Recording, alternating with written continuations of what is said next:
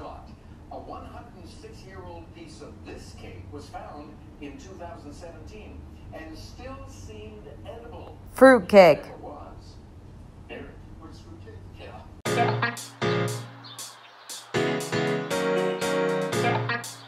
Hi everyone, welcome back to my channel. I'm sitting outside today because it's nice outside and now there's a garbage truck. Okay, well I'm persevering because it's nice outside. I just wrapped up Whole30 and I really want to get that video out. It's just taking a while because it's 30 days of footage and recipes to go through, which is kind of a lot. And I have my new little kitty, so that's a little much to deal with. But I wanted to do a week of paleo. A lot of people have been suggesting this, and I think this is a great follow-up diet from Whole30 because they're actually very similar. It's basically like you're a caveman. So it's no added sugars, no grains, very, very reliant on just really natural foods. So vegetables, fruits, meats, no nitrates, no additives. So it really gets you back into that, just eating real food. I'm gonna let a food box choose some of my recipes for the week. So I've partnered with Green Chef and they are gonna be providing me with my paleo dinners for the week. Never used like a food box before, a meal prep box. I'm excited to have someone at least just choose a couple meals for me and give me the ingredients. It also is something that you can curate to your diet. Paleo, vegetarian, vegan, keto, gluten-free, omnivore, and carnivore, which is a little like just interesting, which I think is really helpful, especially when you're on one of these like newer diets. And it kind of, oh my God, there's a bee. Oh my God, there's a bee.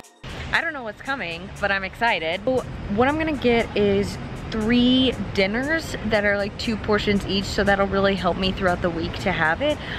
It comes with the sauces and seasonings already, and then all of the vegetables and meats are packaged as well. I also really liked that the ingredients are thoughtfully sourced and organic, which is a really big important thing to me, especially when it comes to the Dirty Dozen. So all the ingredients will be pre-measured, prepped, and ready for me to cook, and so I just follow a detailed like recipe card, and then the other is gonna be curated recommended recipes that I've been receiving throughout my time on Whole30, because a lot of them actually line up paleo, and I think just more learning about what paleo is and what it does for your body will be part of this week as well. So if you like the recipes you see in this video, you can go to greenchef.us, not .com. You can actually get $50 off your first box with the code right here, if you like what you see. So I guess let's get paleoing. Well, I made, for breakfast today, I made that paleo oatmeal I made in the Khloe Kardashian video, but I added, excuse me, blueberries. So I think this will keep me full, and it's not for you. Hey everyone. What up? Oh no, can you delete this now? What? Oh my God. I'm currently having lunch. It is pretty fantastic here. Just kidding, it's really boring. It's chicken and vegetables. The box has arrived and it is cool to the touch. It feels pretty good. What do we think? Okay, she doesn't care. I legit thought this was food. Here's tonight's first dinner. We've got grilled barbecue pork chops. It is paleo, gluten-free. Actually, I'm pretty impressed that there's only 8 items of ingredients and it has everything, so I better not screw this up. All right, let's see. On the other side, oh, all the directions are on the other side, and there's little pictures. Sorry guys, I'm kind of excited because I've never done like a food box before, so this is probably really typical and I'm getting like overly excited. Ooh, yeah. Ooh, you get reusable ice coolers. I will get to you. I will get to you. Can we talk about this right now? I was just getting ready and Jack made one of the meals. I think I made it in less time than it said. It looks like the picture. No, turn it over. Look at that. Not bad. Not bad. V colorful. Gluten-free. Bon appetit. This is kind of a go-to breakfast I've been having, which is a faux open-faced breakfast sandwich. Essentially, you just throw slices of sweet potato in the toaster, top it with a little smashed avocado and like a bagel seasoning that I've been trying out from TJ's, some eggs, and then you can also add your Whole30 bacon. So I can't have guac and tortilla chips, so I read that a lot of people make homemade plantain chips, and that's what I'm doing right now. Don't want to toot my own horn here, but these are looking good. Nice and crispy. All it was plantain sliced super thin, bake it on 350, onions on 3 Funyun, and you just bake them for about 20 minutes, and they're good to go. Okay, ignore the fuzz look right now. But I'm gonna go ahead and, excuse me. I'm gonna go ahead and get started. Here we go. All right, I've got everything for tonight's meal, which will be the tomato braised chicken thighs. So we've got the mushroom squash, our vegetables, our sauce, our little garlic, our almonds, and our chicken thighs. And somebody is excited. Are you excited? You excited?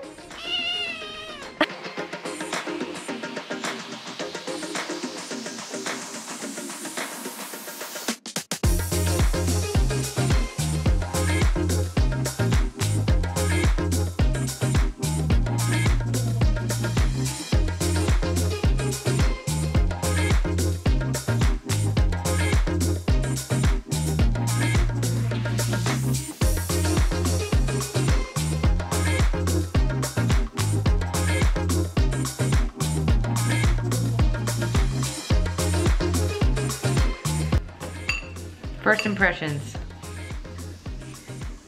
Easy to make. Hot as hell. Very hot. Tastes really good. I'm really bad at seasoning food, so it's nice that the seasoning was already there. I'm serious though. This was really easy, and I think because they give you the recipe, you can probably make it later on too, which I really think is cool and can increase my cooking skills. Okay, this is not an ad. This is just something that has saved my life so far.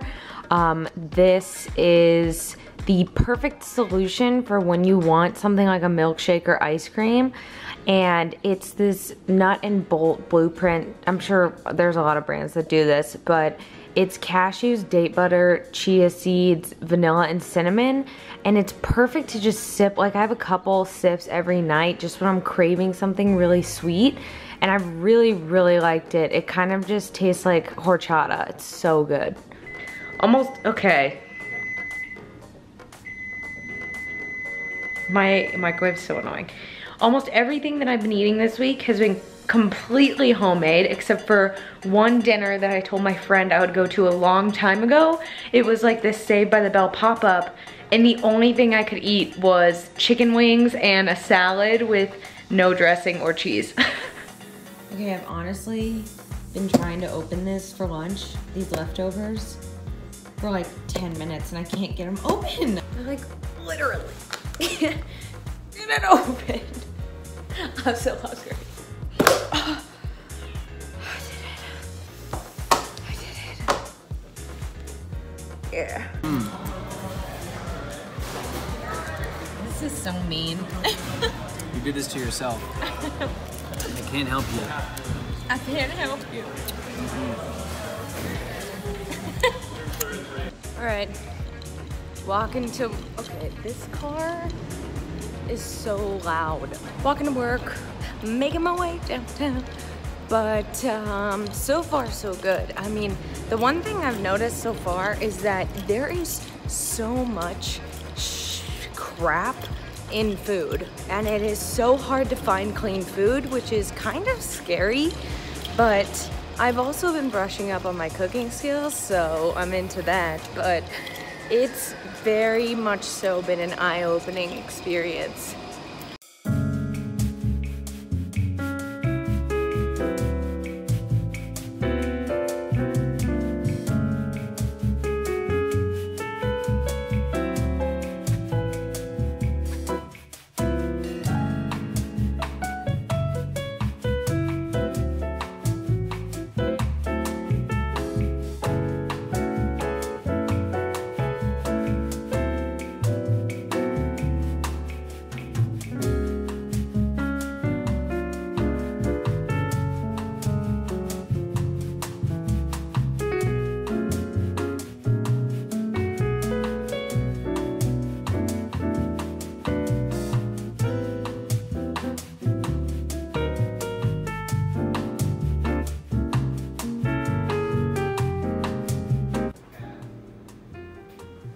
Final meal from Green Chef for the dinners.